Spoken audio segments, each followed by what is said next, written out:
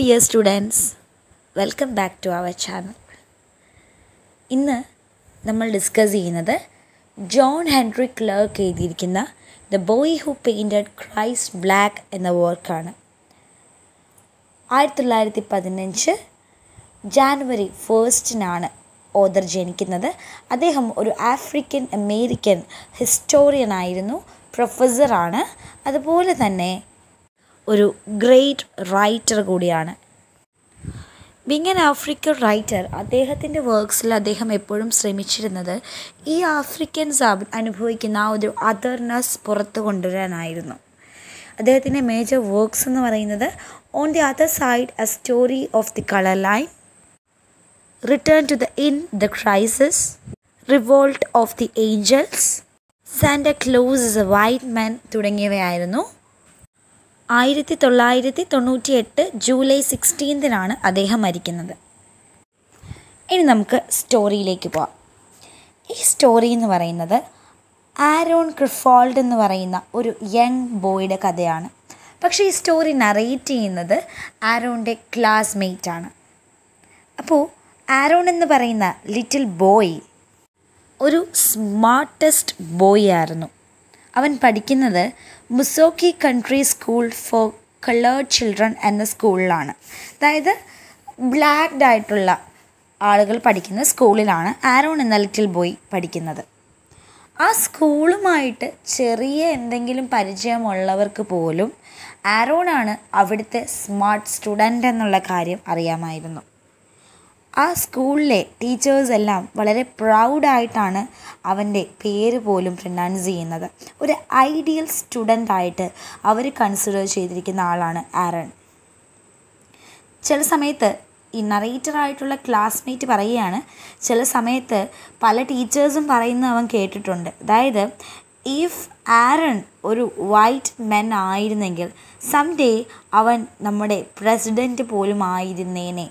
ഇവിടെ നിന്ന് തന്നെ നമുക്ക് ആ ഒരു ഡിവിഷൻ മനസ്സിലാക്കാൻ സാധിക്കും. അതായത് ഒരു വൈറ്റ് മാനിന് മാത്രമേ ഒരു പ്രസിഡൻ്റ് എന്ന സ്ഥാനത്തേക്ക് ഉയരാൻ സാധിക്കുകയുള്ളൂ എന്ന ഒരു മൈൻഡ് സെറ്റ്. പക്ഷെ അവരുടെ എല്ലാവരുടെയും ഫേവറേറ്റ് സ്റ്റുഡൻ്റ് ആയിട്ടാണ് ആരോൺ അവിടെ വളർന്നിരുന്നത്. ഇനി ആരോണിൻ്റെ ബോഡി ഫീച്ചേഴ്സിനെ കുറിച്ച് ചെറിയൊരു ഡിസ്ക്രിപ്ഷൻ തരികയാണ്. അതായത് അവന് സോളിഡ് ബ്ലാക്ക് കളർ ആയിരുന്നു എന്നാണ് ഓദർ പറയുന്നത്. എങ്കിൽ പോലും ആ ബ്ലാക്ക് കളർ ഒരു ഗ്ലോ അവനിൽ കൊണ്ടുവന്നിരുന്നു. അവൻ്റെ ഇന്നർ വേർച്യു, അവൻ്റെ ആ ഒരു ഔട്ടർ അപ്പിയറൻസിൽ നമുക്ക് മനസ്സിലാക്കാൻ സാധിക്കുമായിരുന്നു. നറേറ്റർ പറയുന്നത് ആരോണിനെ കാണുമ്പോൾ ഓക്വേർഡായിട്ടുള്ള എന്തൊക്കെയോ ഫീച്ചേഴ്സ് ഒരുമിച്ച് ചേർത്ത് വെച്ചിരിക്കുന്ന ഒരു ഫീലിംഗ് ആണ് തനിക്ക് വന്നിരുന്നതെന്നാണ്. അവൻ്റെ നോസും ലിപ്സുമൊക്കെ അവൻ്റെ ഫേസിനെ വെച്ച് നോക്കുമ്പോൾ കുറച്ച് ലാർജായിട്ട് നമുക്ക് ഫീൽ ചെയ്യുമായിരുന്നു. According to the narrator, Aaron ugly ആണെന്ന് പറഞ്ഞാൽ അതൊരു അൺജസ്റ്റായി പോവും, അൺജസ്റ്റിസ് ആണ് അങ്ങനെ പറയുന്നത്. നേരെ മറിച്ച് ആരോൺ ഒരു ഹാൻസം ബോയ് ആണെന്ന് പറഞ്ഞാൽ അതൊരു എക്സാജറേഷനും ആയി പോകുമായിരുന്നു. ഇങ്ങനെയൊക്കെ ആണെങ്കിൽ പോലും അവൻ്റെ ടാലൻ്റ് എന്ന് പറയുന്നത് ഈവൻ അവിടുത്തെ ടീച്ചേഴ്സിനെ പോലും അത്ഭുതപ്പെടുത്തിയ ഒന്നായിരുന്നു. അവൻ്റെ ക്ലാസ്മേറ്റ്സൊക്കെ അവനെ നോക്കിയിരുന്നത് ഒരു മിക്സ്ഡ് ഫീലിങ്ങോട് കൂടിയാണ്. അതായത് അവനൊരു സ്മാർട്ട് സ്റ്റുഡൻ്റാണ്, ഇൻ്റലിജൻ്റ് ആണ്, അതുകൊണ്ട് അവനോടൊരു ഇഷ്ടവും തോന്നും. എങ്കിൽ പോലും അവനൊരു ബ്ലാക്ക് മാൻ ആയതുകൊണ്ട് ഒരു ചെറിയ ഇഷ്ടക്കേടും തോന്നുമായിരുന്നു. ആരോൺ ഒരു പഠിത്തത്തിൽ ഇൻ്റലിജൻ്റ് ആയിട്ട് നിൽക്കുന്നതിനോടൊപ്പം തന്നെ ഒരു ഗ്രേറ്റ് ആർട്ടിസ്റ്റ് ആയിരുന്നു. നല്ല രീതിയിൽ പിക്ചേഴ്സ് വരയ്ക്കാൻ കഴിവുള്ള ആളായിരുന്നു ആരോൺ. നറേറ്റർ പറയുകയാണ്, ജോർജ് വാഷിങ്ടണിൻ്റെ ബർത്ത്ഡേയുടെ അന്ന് ആരോൺ അവിടുത്തെ ബ്ലാക്ക് ബോർഡിൽ ഒരു ചിത്രം വരച്ചു. എന്ത് ചിത്രമായിരുന്നു?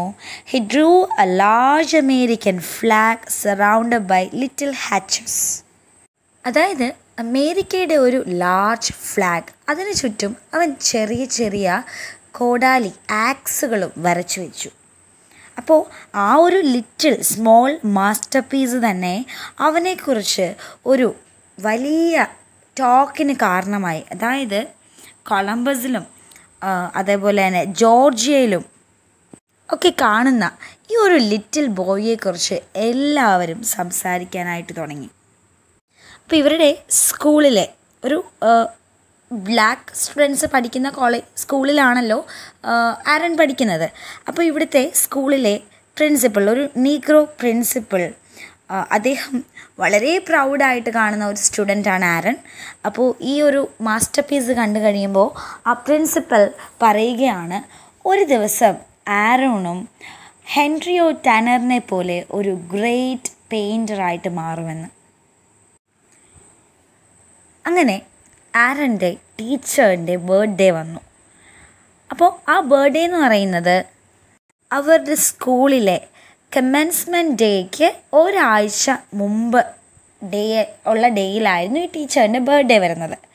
അപ്പോൾ ആരൺ ആ സമയത്ത് വരയ്ക്കുന്ന ഒരു പിക്ചറാണ് ആരൻ്റെ ലൈഫിൽ ഒരു ടേണിംഗ് പോയിൻ്റ് കൊണ്ടുവരുന്നത്. അങ്ങനെ ടീച്ചറിൻ്റെ ബർത്ത്ഡേ ആയി. ആരൺ അന്ന് രാവിലെ വളരെ സന്തോഷത്തോടു കൂടി ബ്രൈറ്റ് ഐസൊക്കെ ആയിട്ട് ക്ലാസ്സിലേക്ക് കയറി വരികയാണ്. അവൻ്റെ കയ്യിൽ കീറി പഴകിയ ഒരു ബുക്ക് ഹോൾഡർ ഉണ്ടായിരുന്നു. അപ്പോൾ അത് കാണിക്കുന്ന എന്താ, ഇവരുടെ പുവർ എക്കണോമിക് കണ്ടീഷനാണ്. അത് കൂടാതെ ആരൻ്റെ കയ്യിൽ ഒരു ലാർജ് ഫ്രെയിംഡ് പിക്ചർ ഉണ്ടായിരുന്നു. അവനത് വളരെ കെയർഫുള്ളായിട്ട് ഓൾഡ് ന്യൂസ് പേപ്പേഴ്സിലൊക്കെ റാപ്പ് ചെയ്താണ് ടീച്ചറിന് കൊണ്ടുവരുന്നത്. അപ്പോൾ ടീച്ചറിന് ഇത് കണ്ടപ്പോൾ തന്നെ മനസ്സിലായി ഇത് ടീച്ചറിനുള്ള എന്തോ ഒരു ഗിഫ്റ്റാണ് ആരൻ കൊണ്ടുവന്നിരിക്കുന്നതെന്ന്. അപ്പോൾ ഇത് കാണുമ്പോൾ ടീച്ചറിനും ഭയങ്കര സന്തോഷമാവുന്നുണ്ട്. അപ്പോൾ ടീച്ചർ ആരൻ്റെ അടുത്ത് വന്ന് ഇത് അൺറാപ്പ് ചെയ്യാനായിട്ടൊക്കെ ആരനെ ഹെൽപ്പ് ചെയ്യുന്നുണ്ട്.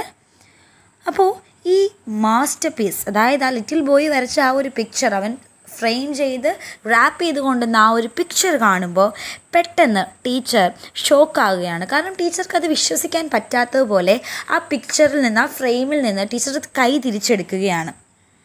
ടീച്ചർക്ക് ഒരു ഫ്രൈറ്റൻഡ് മുഖമാണ്. അവർക്ക് ആ ഒരു റൂമിൽ വേറെ ഒരു സൗണ്ടും കേൾക്കുന്നില്ല, എല്ലാവരും സൈലൻ്റ് ആയിരിക്കുന്നു. അപ്പോൾ നറേറ്റർ പറയുകയാണ്, എനിക്ക് ആ പിക്ചർ കണ്ടപ്പോൾ തന്നെ മനസ്സിലായി ടീച്ചർ ഇത് ഒരിക്കലും എക്സ്പെക്റ്റ് ചെയ്തിട്ടുണ്ടാവില്ല എന്ന്.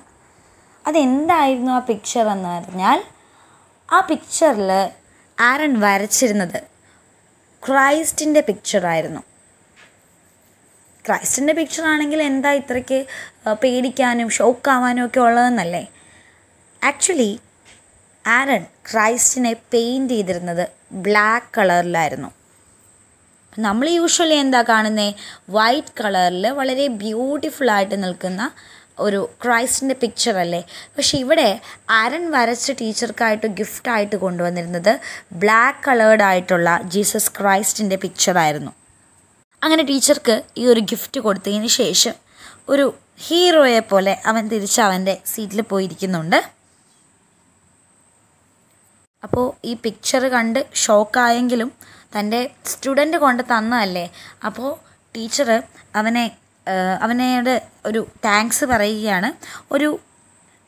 ഒരു ട്രഷർ പോലെ ഞാനിത് സൂക്ഷിച്ചോളാമെന്ന് ടീച്ചർ പറയുന്നുണ്ട്. ടീച്ചറിൻ്റെ സൗണ്ടിലും വരുന്ന ഇടയ്ക്കിടയ്ക്കുള്ള ഒരു പോസസൊക്കെ ടീച്ചറിൻ്റെ ടെൻഷനെ റിവീൽ ചെയ്യുകയാണ്. ആ ക്ലാസ്സിലുള്ള എല്ലാവരും അവരുടെ ഫുൾ അറ്റൻഷൻ ഇപ്പോൾ കൊടുത്തിരിക്കുന്നത് ഈ ലിറ്റിൽ ബോയിലാണ്. അപ്പോൾ ടീച്ചർ ആരനോട് ചോദിക്കുകയാണ്, ഒരു ആകാംക്ഷ കൊണ്ട് ചോദിക്കുകയാണ്, എന്താണ് ഈ പിക്ചർ ഇങ്ങനെ പെയിൻറ്റ് ചെയ്യാനായിട്ടുള്ളൊരു തോന്നിയത്, എന്തുകൊണ്ടാണ് തോന്നിയത്, എന്തുകൊണ്ടാണ് ജീസസ് ക്രൈസ്റ്റിനെ ബ്ലാക്ക് കളറിൽ പോർട്രേ ചെയ്തിരിക്കുന്നതെന്ന് ചോദിക്കുകയാണ്. അപ്പോൾ ഈ സമയത്ത് അതിൻ്റെ റീസൺ, എന്ത് കാരണം കൊണ്ടാണ് ഇങ്ങനെ ചെയ്തതെന്ന് പറയാൻ പോവുകയാണ് ആരൻ പറയുകയാണ്, എനിക്കൊരു അങ്കിളുണ്ട്. അങ്കിള് നീഗ്രോ ഹിസ്റ്ററിയാണ് പഠിപ്പിക്കുന്നത്.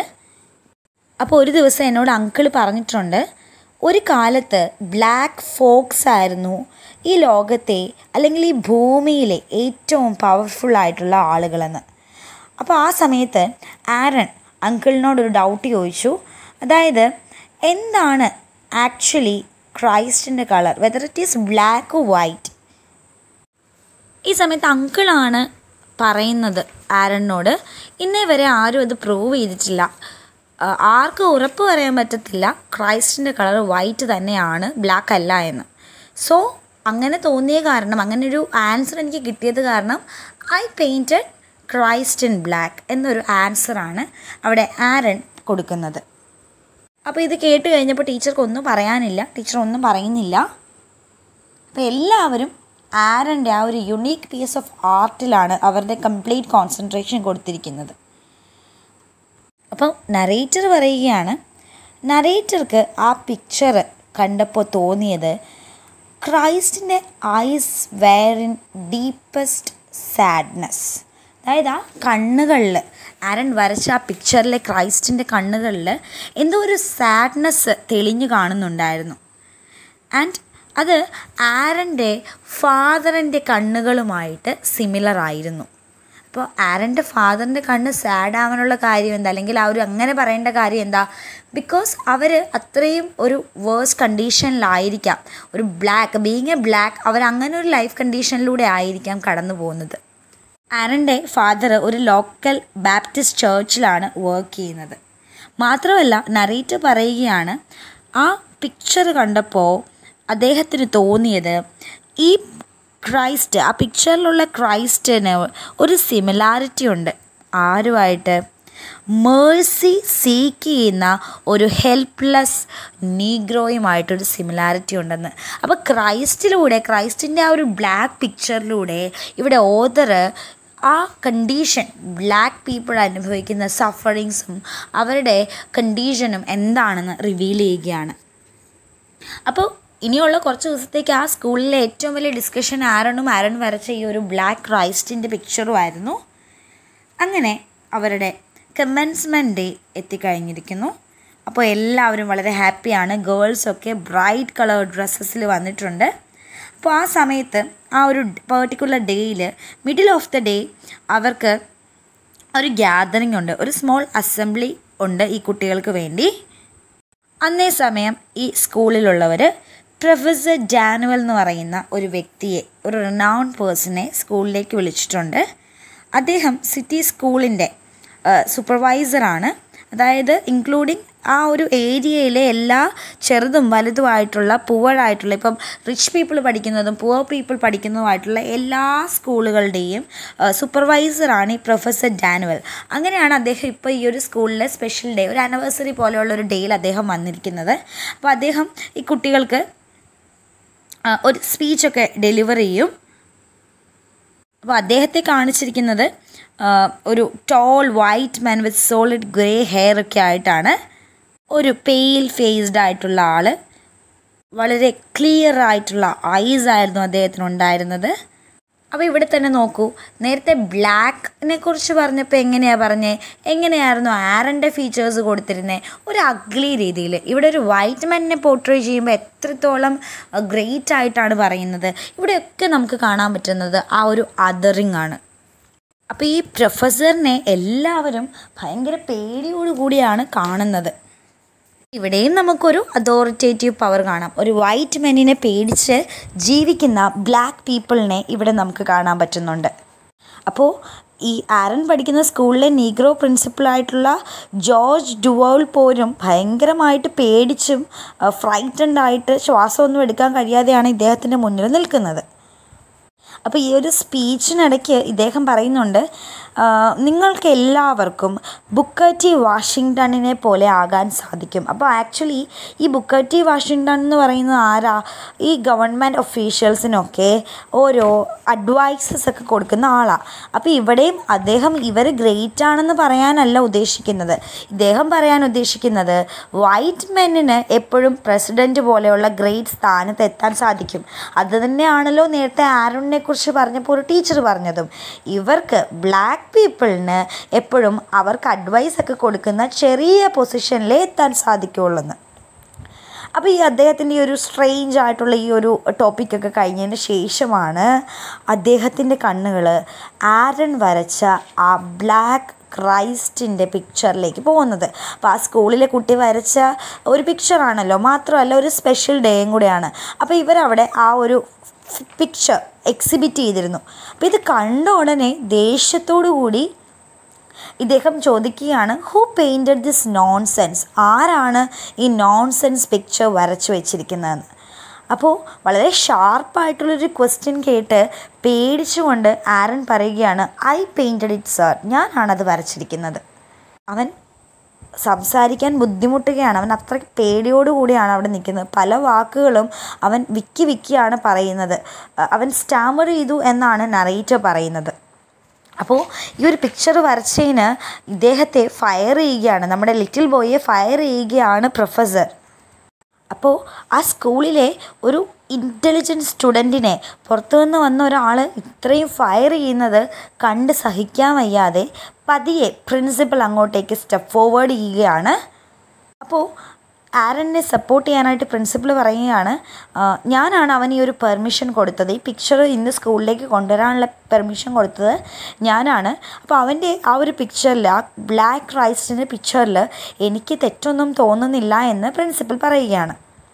അപ്പോൾ അതിനൊരു റീസണായിട്ട് പ്രിൻസിപ്പൽ പറയുകയാണ്, ആഫ്റ്റർ ഓൾ ക്രൈസ്റ്റ് ജനിച്ചിരിക്കുന്നത് ബ്ലാക്ക് പീപ്പിളും കൂടി ജീവിച്ചിരിക്കുന്ന, അതായത് ബ്ലാക്ക് പീപ്പിളും പോപ്പുലേറ്റഡ് ആയിട്ടുള്ള ഒരു സ്ഥലത്താണ്.